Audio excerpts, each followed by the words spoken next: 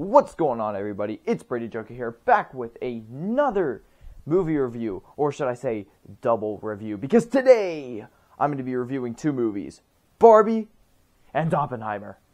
Now, if you guys don't know what the Barbenheimer hype train is all about, then you've been living under a rock for the last month and a half-ish. Barbenheimer, two movies, huge movies, by pretty big directors, coming out on the same day. That's it. And I have now seen both of them.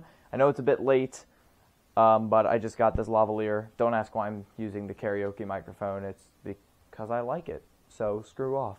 So, yeah, funny story. This is actually now my second time recording this video because I recorded it and my microphone was, or my camera was like glitched and it wasn't recording any audio. None. So I recorded the whole thing and now I'm having to record it all over again.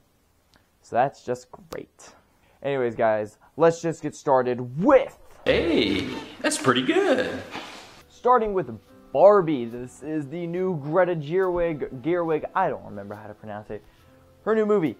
She's also the director of 2017's Lady Bird, which was absolutely fantastic, as well as 2019's Little Women, which I still haven't seen, but I need to. And Barbie is good. That's it. Don't expect me to say this movie is great, because it's not. Now, don't get me wrong, there's a lot of things I really do like about this movie, but there's also a lot of things I don't like about this movie. Let's start with the positives. For starters, the set design and the costumes are incredible. The way that the set design is so much like a Barbie world. It's so immersive, it's so fun, it's so vibrant, and I love watching the characters do their goofy shenanigans inside of this world. The costumes and the characters are also really interesting and fun, and the performances are all around really great. Starring Margot Robbie, Ryan Gosling, America Ferrera, and also Kate McKinnon, and they all do a great job. Everyone's hyping up Ryan Gosling's performance, though, and I'm like, yeah, he was good, but why is he getting hyped up so much? I think he was much better in La La Land. I also think this movie was kind of funny. It wasn't very funny, but it was kind of funny. It made me chuckle a little bit, but nothing too special. The story was also just really fun to watch. I mean, it wasn't anything really special, and especially when we get into the messages, I have flaws, but the story is fun, I guess, watching these characters run around and learn things that are kind of stupid. So let's get into the messages that this movie is portraying, which is my biggest negative about the movie. This movie, for a while, is pretty much hating on men until the very end. And even women, too, at a certain point. And I'm all for gender equality, and so when the movie... For a while, when Barbie and Ken go into the real world, the whole movie is like, oh yeah, men, they rule the world. They're slobs. They're sleazebags. They are horrible people. That's kind of what I got, and maybe I'm just stupid, but that's just what I felt about it. So then it kind of paints a bad picture of us, and I really didn't like it. And even when we get back into the Barbie world, the movie even starts painting bad pictures on women and how they treat men, and it's just like, what are you trying to send here? This is weird.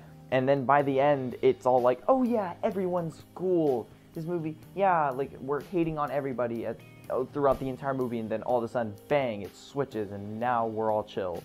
I'm just like, what? No, you can't just hate on genders and then act like everything's okay in the matter of 5 minutes. No.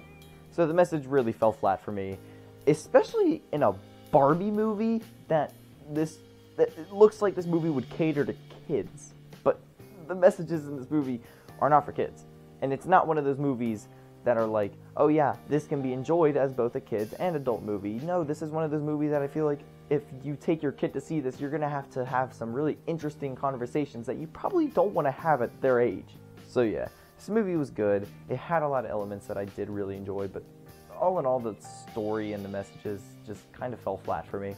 I still had a good time watching it. It was certainly entertaining throughout the whole thing. I never had a bad time. I was never bored, which was good. Also, I think all the musical numbers were really fun. The songs were good. It was just an all-around good time. Nothing more, nothing less. I'm feeling a light to decent 6 on this one. I'm at the go. Alrighty, we are now going to be talking about Christopher Nolan's most recent work, Oppenheimer.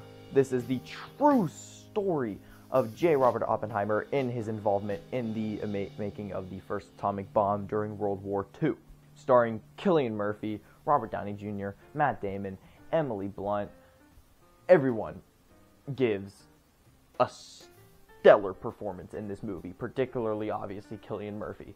I'm obviously going to be rooting for him to win Best Actor, and I know Leo might be really good in Killers of the Flower Moon, but I'm still probably going to be rooting for Cillian just because I don't think he has enough recognition for how great of an actor he is, so I'm going to love to see him take that Oscar on stage, even though the Academys mean nothing. This movie is incredible. Nolan has tendencies of sometimes focusing too much on the story and the concepts and the themes, while not really taking a look into the characters and their depth. This movie balances the two things perfectly. This is an entire character piece movie. You guys know me. You guys know I love characters. Joker's one of my favorite movies of all time. That's character study. This movie is a huge character study, and yet you don't even know what side you're on. You could argue for hours if Oppenheimer was a good person or a bad person. You could argue for so long and still not even come up with a definitive answer, and that's what I think is so interesting about this movie. And while also having this complex character in the center of it, and also having really in-depth characters around him, like Emily Blunt's character, like Robert Downey Jr.'s character, you also have this visually immersive, stunning piece of filmmaking that is so good to look at. Even though it's not something as grand as something like Interstellar or Inception, this movie is still absolutely gorgeous with every shot, the lighting, the framing. It's all perfectly done, in my opinion. I will say the biggest critique that I see with this movie is it's boring, and like, what are you watching? This movie is not boring in the slightest. I was never bored throughout the whole 3 hours. I will say I was not interested in some moments because this isn't my type of movie. I don't really like these true story war tales. So the first 45 minutes, I wasn't really invested yet, but once you hit that hour mark, it was pretty much smooth sailing from there. I loved it. This movie has heart, it's deep, dare I say, it has layers. I've not stopped thinking about this movie since I left the theater, and I loved it so much. The score is so grand, it's great. Every single time it plays, you just get so immersed into what's going on. However, I will say, I do have some critiques with the movie. For starters, I know this really isn't the fault of Nolan or even the movie.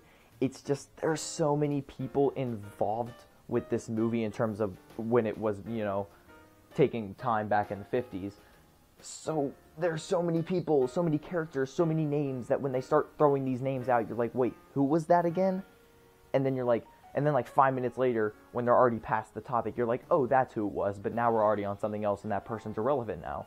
So there's way too many people, so second watch would really do a lot for me, but I still found it not that hard to follow. But sometimes, yeah, it took me out with the confusion of who is who. And yeah, other than that first 45 minutes, which is another one of my critiques, I think this thing is incredible. The ending is perfect. Every character is like insanely well written. This thing is just all around one of the best movies of the year, if not the best movie of the year. We'll have to see when it comes down to December of 2023. Anyways, I had a blast with Oppenheimer. I think this is one of Nolan's best works. Spoiler alert, Nolan Ranked is going to be coming out very, very soon, so keep your eye out for that. And yeah, I'm feeling a light to decent 9 on this one. Transition. If you guys have seen Barbie and Oppenheimer, what did you think about it? Tell me in the comments down below. And, you know, make sure to like and subscribe if you want. And I really hope you guys have a great rest of your day, evening, or night, or whenever you're watching this. So yeah, hope you guys enjoyed the video. I'll see you guys next time. Bye!